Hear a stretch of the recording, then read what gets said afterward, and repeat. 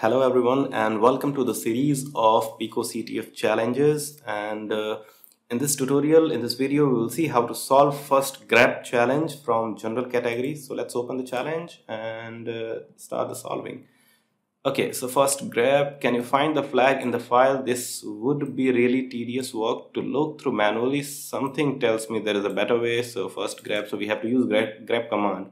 So let's download the file in the folder and then we'll begin our investigation. So let's download, and the file name is file itself. Okay, so let's go to the folder and ls. So we have the file over here. Now let's cat out file, and what do we have here? Okay, so we have some chunk character. So let's use a string command and make it into readable format. So strings and file and hit enter. Still now we have to look for picoCTF. So let's grab out the pico and see what can we find. Pico, and there we go. So now we have this, and let's copy it and paste it over here and submit the flag.